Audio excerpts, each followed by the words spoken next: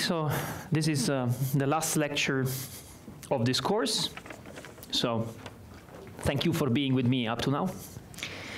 Let me make a quick recap of what we said yesterday for getting these C3 beta estimates. Okay, so here I have this regular grid decomposition of a cube, of the cross-section of a cylinder where I have small excess.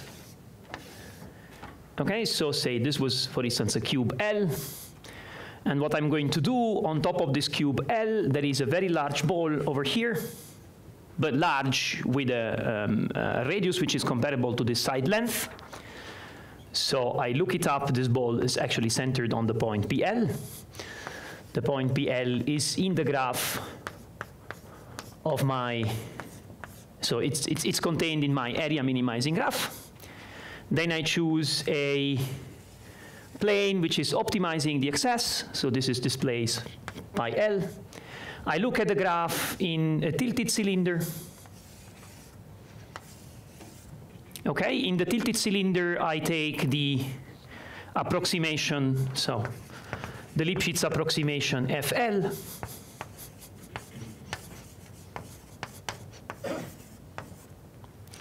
Okay, and then from the Lipschitz approximation, I produce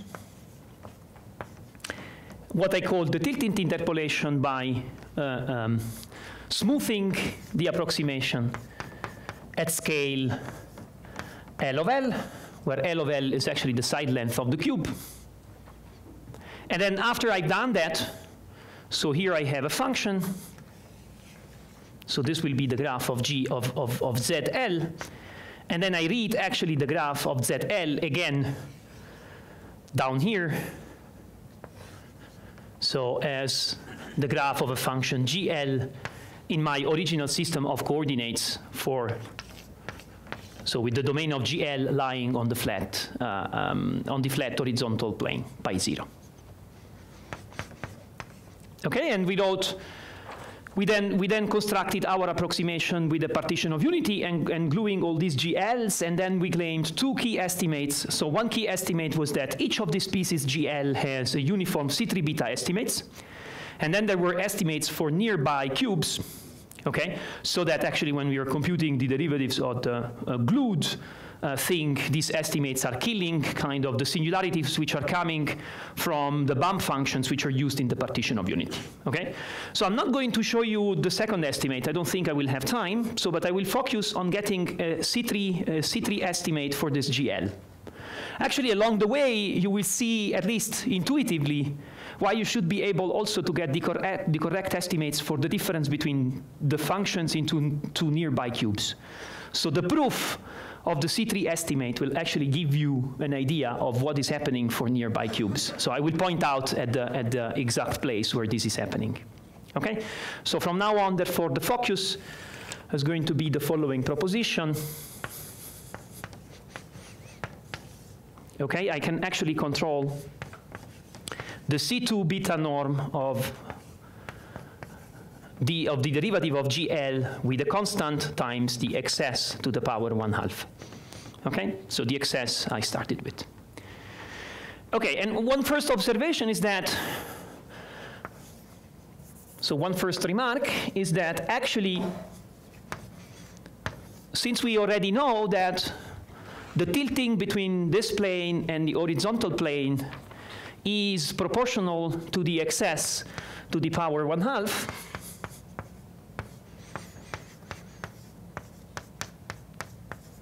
okay, it's not too difficult, and I believe it was given by Luca, my teaching assistant, as an exercise, maybe the second day. So it's not too difficult to see that, in fact, it's sufficient to give a C3 beta estimate for this ZL in the tilted system of coordinates. Okay, and then when you actually reread your function in the new system of coordinates, you will get a uniform estimate for that, for that parameterization as well, right? So of course, it's obvious that if I have a small Lipschitz constant, a small angle between two planes, and I have a C3 graph in the new system of coordinates, I'm going to have a C3 graph, right? So the important point is whether you really get an estimate of this kind from the fact that the tilting has the same control. Okay, it's not too difficult somehow. It's essentially an exercise which uses the implicit function theorem on how you reparameterize the graph in the original coordinates. So therefore, from now on, the focus is get a uniform C3 beta estimate for this piece ZL. Okay? Okay, so, and this is going to be the basic strategy. So the basic strategy is going to be the following. So I fix a cube L, and I start looking. So at each, so this is a cube L at a certain, say, fineness of the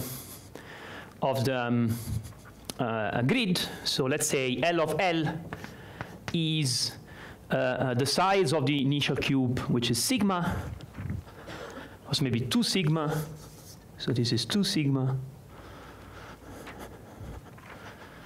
So this is going to be 2 to the minus k times 2 sigma. Okay, and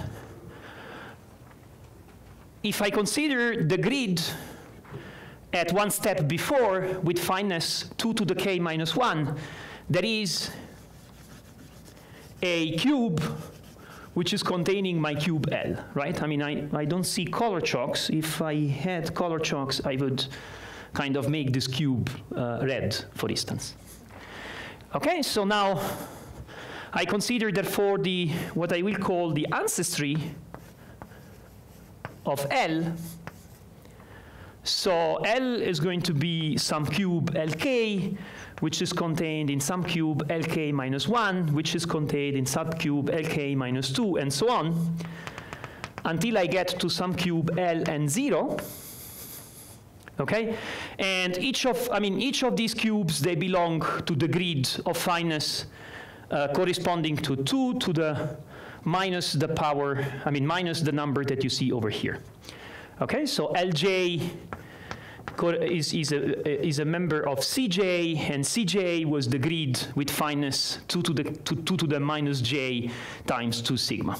Okay, and if you remember, N0 is the first time. It's kind of the biggest grid that we have, right, in the construction from yesterday. Okay, good. Now, so one first remark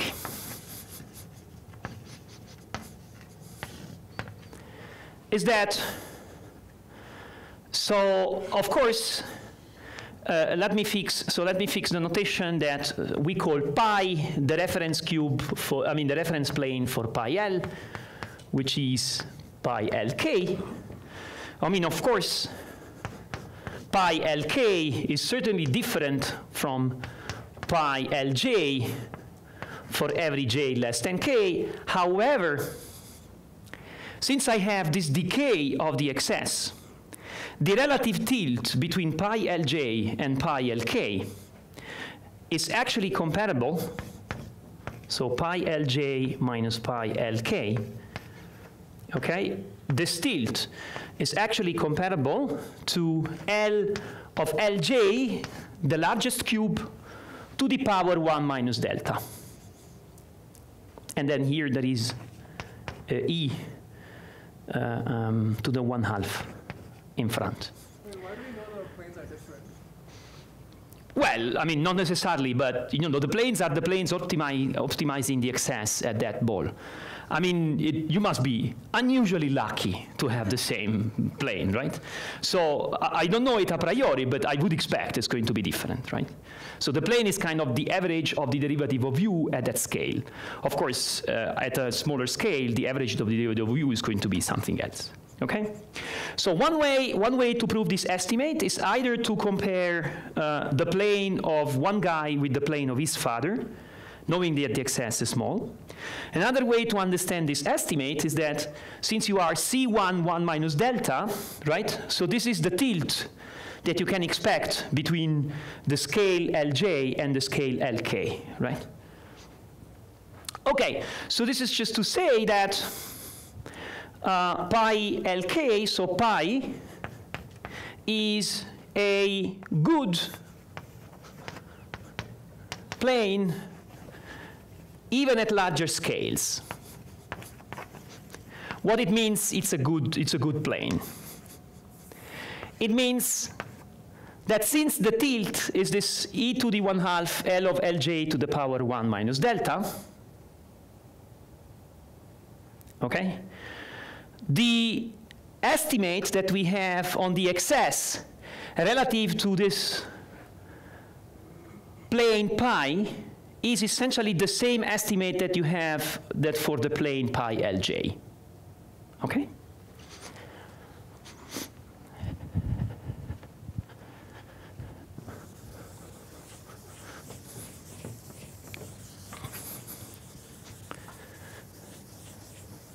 So in particular,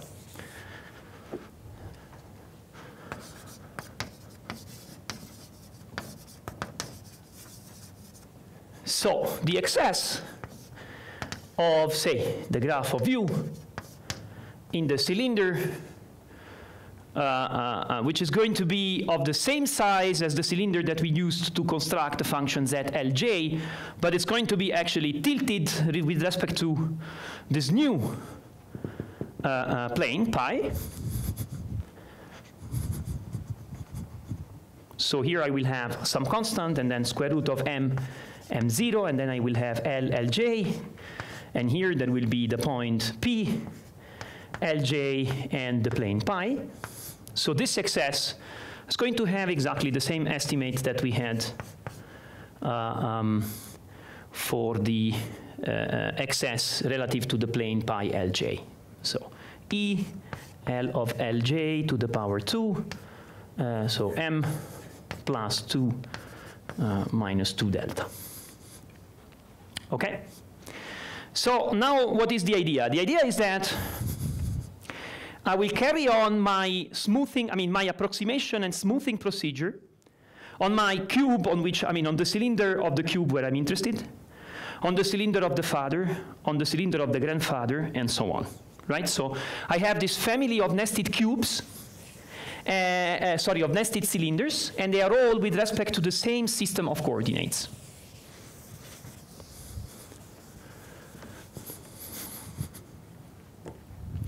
So here is my initial cylinder. So this is the reference pi, right? So this is the cylinder relative to the cube Lk. Okay, so this will be contained in some other cylinder. Okay, so this is the cylinder relative to the cube Lk minus 1, and then eventually in another cylinder, and so on. Lk minus 2, and so on. Okay, and then in each cylinder, I carry on my procedure. So in each cylinder, I take a function f, which I will call fj. This is the Lipschitz approximation. So in each cylinder, I define fj. So this will be like the cylinder Cj. So let us call this cylinder here Ck minus 2, this cylinder here Ck minus 1. So in each Cj, I apply the approximation theorem.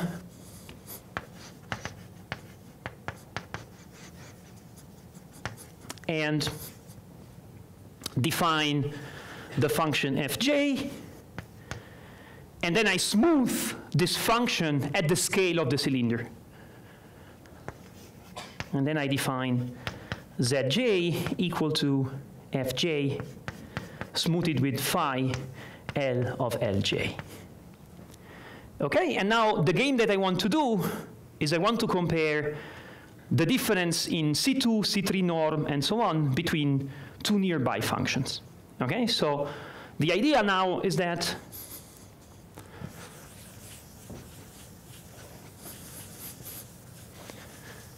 I want to estimate.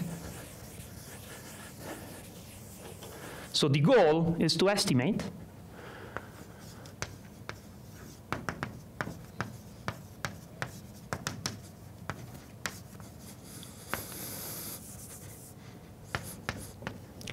zj, so a certain derivative dk of zj, maybe k is not a good name, dl of zj minus zj minus 1 in C0. And what I claim is actually that this here has the following estimate, is estimated by a constant E, and then there is L of Lj minus 1, so the largest of the two cubes, and this is going to be to the power 3 plus beta minus L. Okay? And now you see that as long as L is between 0 and 3, right, if I want to sum all these estimates, of course, I mean, this is a C0 estimate on the domain of the smallest function, right? Because the domains of the functions become smaller and smaller. So this is an estimate on the domain on the smaller function. But after all, for us, what really matters is the final function. So the important point is that I'm able actually to estimate the difference on the domain of the final function. And the cylinders are nested one inside each other, so the domain of one function, I mean the domain of the function of the father actually contains the domain of the function of the son, right? So now the idea is that you see that this is a convergent series as long as L is between 0 and 3. Because this L of Lj to minus 1 is, so this is essentially 2 to the minus j minus 1 times 3 plus beta minus L, right? So it's decaying geometrically. So now what I do is I simply look at the very first cylinder, the largest one. This is a cylinder at scale 2 to the n minus n0, okay? And 0 is a fixed scale. And I'm taking the convolution of a Lipschitz function at a fixed scale. So that function is actually C infinity. Right? And it's C infinity with an estimate. What is the estimate actually depending upon? Well, for instance, I know that the Lipschitz constant has a certain bound. I can use the Lipschitz constant to make the bound. But actually, I have the excess, and the excess is like the L2 norm of the derivative of u. So I can use that one as a starting estimate, right? And then, okay, I have a starting function Zn0, which is smooth, with a certain estimate, and then I'm summing a convergent series. So while I sum my convergent series, the derivatives will not explode. And the derivatives which are not exploding are the first derivative, I mean the 0, of course the 0 order, the C0 norm of the function, the first derivative, second derivative, and the third derivative, okay? And you see that when I get at the fourth derivative is actually blowing up in a geometric fashion, right? So the C3 estimate is going to be obvious, and the C3 beta estimate is going to be an interpolation between the C4 estimate and the C3 estimate. That's the idea. Okay. So now, I told you that you see why nearby cubes have kind of the correct estimate. Okay, so if you look at this estimate over here, this is actually, it's true with E, but for us, it's good even with e to the 1/2, okay? So this is the exact same structure of the estimates between two nearby cubes, okay? So I'm proving the estimate that I would have to prove between two nearby cubes. I'm proving it for father and son. It's a kind of similar situation. So the only thing that, I mean, there is one technical issue that you have to deal with. That is, in these estimates, I'm always having the same coordinate, right? I'm fixed the system of coordinates as given by the plane, which is the plane optimal for the smallest cube, right? In the situation in which I have two nearby cubes, I actually have two different systems of coordinates, and I have to tilt this estimate. So I will have to make a change of coordinates to make the estimate. So the actual estimate that we will prove, it actually has an E over here. But when you're using the tilt of the system of coordinates, since the estimate is with e to the power 1/2, okay, is this e to the power 1/2, this will actually deteriorate this estimate with this e to the power 1/2 over here. But the important point is that this will stay exactly the same. Okay, so now how am I going to prove this estimate? So that will be a key proposition, and this is really where the most interesting analysis aspect of this problem actually happens. So the key proposition is the following.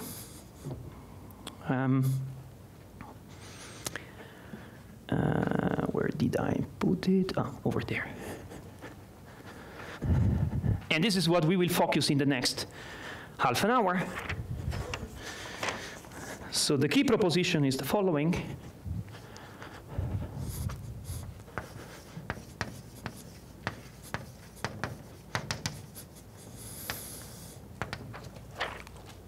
Okay, so let us say f bar is your fj and z bar is your zj.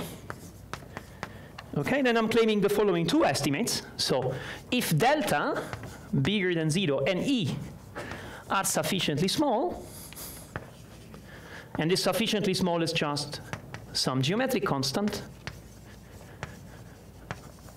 okay, then I have these two key estimates. So I have that z bar minus f bar in L1 is less or equal than a constant, and here I have E L of L to the power m plus 3 plus beta. Okay, so if delta and D are sufficiently small, then there exists constant beta and C positive such that. So this is one estimate. And the other estimate is that the Laplacian of the J derivative of Z bar in C0 is less or equal than a constant, which depends on, okay, J is bad, actually, let's say L. A constant which depends on L only, and here we have E, and then we have L of L to the power 1 minus J plus 2 beta. Okay? Now, look at two consecutive, so now I will show you from this proposition, I will sketch you this estimate over here.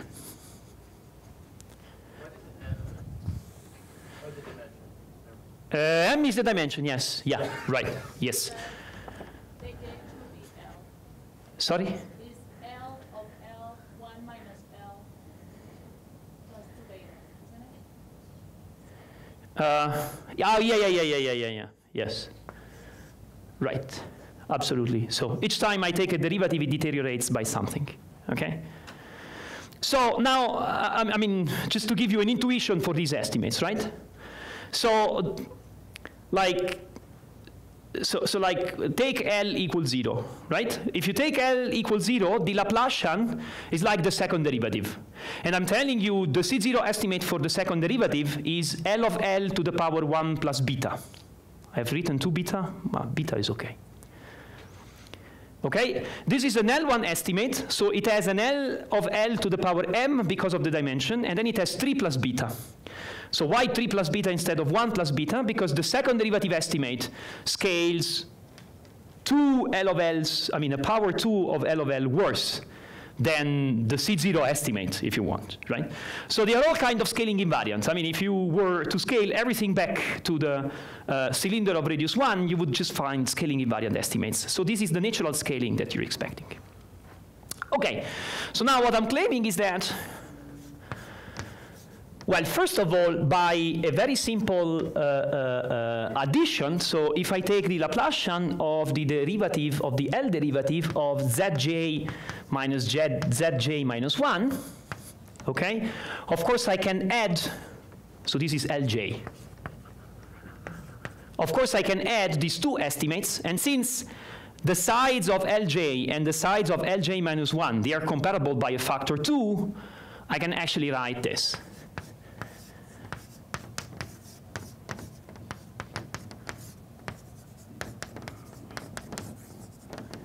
Right?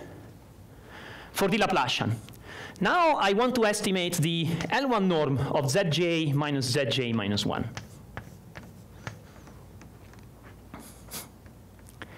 Okay, so what I will do is I will use the triangle inequality. So I estimate Zj minus Fj in L1. Then I estimate Fj minus 1 in L1. And then I estimate Fj minus 1 minus Zj minus 1 in L1 again. Okay? So for these two pieces, I have, sorry, here there is no m. Here I'm just, okay, so this is 1 minus L plus beta. So this is coming from this estimate here. Sorry. Okay, so the L1 gets the m plus 3 plus beta. Okay, so here I will have Lj minus 1, then a constant E, and then I have m plus 3 plus beta. Okay, so this is this piece and that piece for which I'm using the proposition. And then I'm left with Fj minus 1. So now, what are Fj and Fj minus 1? So they are two Lipschitz approximations, but of the same underlying graph.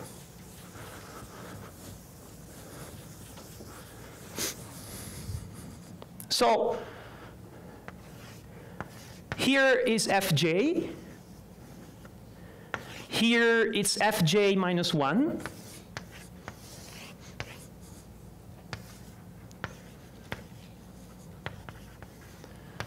Fj minus 1. I'm doing this estimate on the domain of Fj.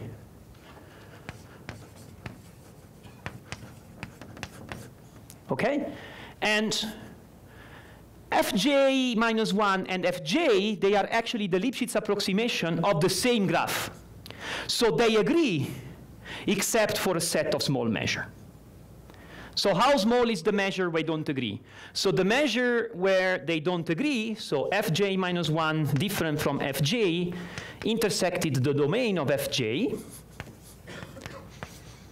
Okay, so if you remember, this has the following estimate. So it has a constant, E, it has L of Lj minus 1 to the power m.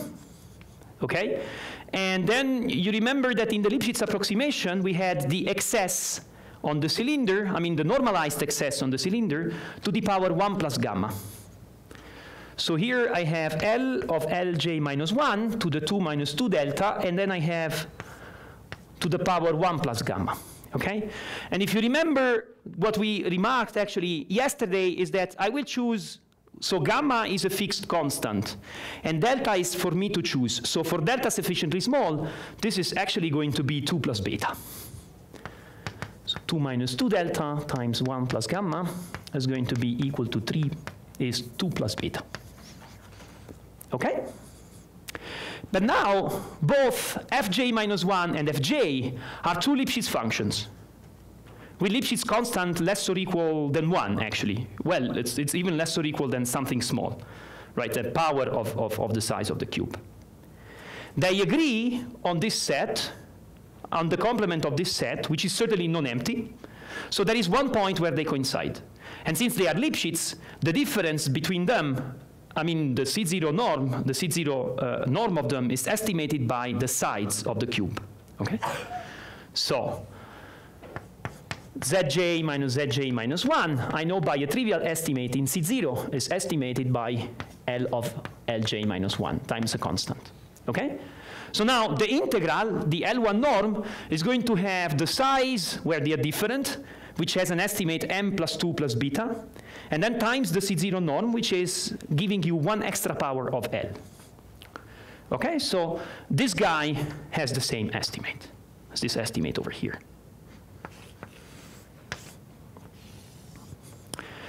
Okay, so now it's a simple PDE exercise. Well, maybe not so simple somehow, but it's a classical PDE exercise. You have an estimate on the Laplacian. You have an estimate on the L1 norm, right? Now you can interpolate between them and get C0 estimate. For instance, if I use L equals 0. C1 estimate if I use L equal 1. C2 estimate, and so on. And it's not too difficult to see that, I mean, if you want, you can make the estimate at scale 1 somehow by rescaling everything. And this is the natural scaling for all these objects. So you will get similar scaling for the C0, C1, C2, C3 estimates. Okay? So from interpolation,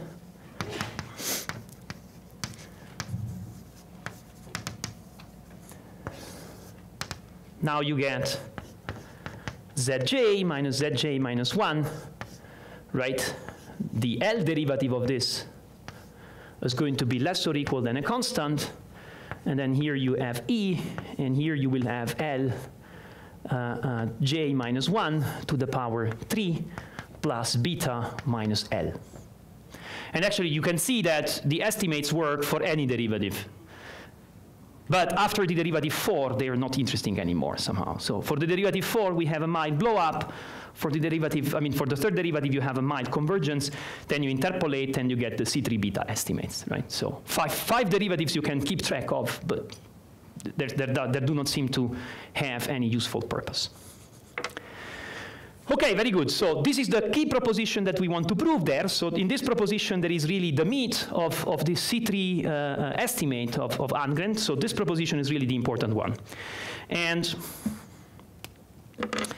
okay, so let me prove this proposition, therefore.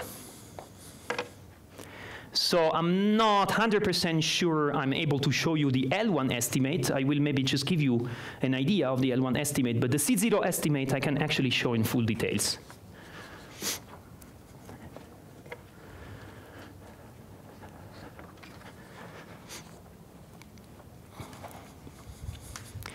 Okay, so now we don't have to care about fathers, grandfathers, ancestors, and whatever. So that is actually a proposition which is given at a certain fixed scale, okay?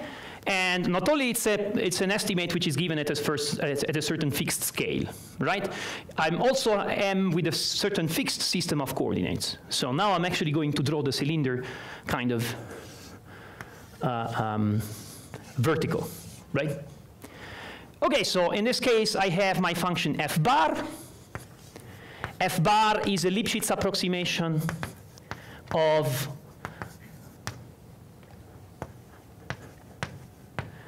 the area minimizing, I mean, of the function which describes the area minimizing graph in this system, in this tilted system of coordinates. So the original function was u. For the function which is describing the graph in this system of coordinates, which I then rotated, let us use v, okay? Okay, so then I know that v is area minimizing.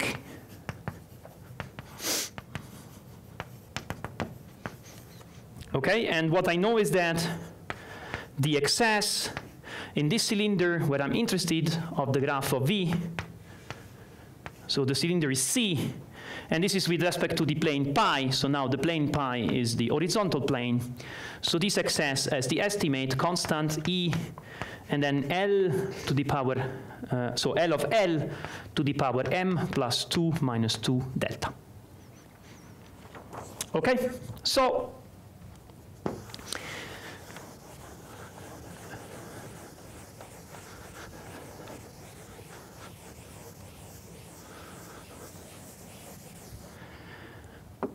V is a area minimizing graph, therefore V is actually stationary for the usual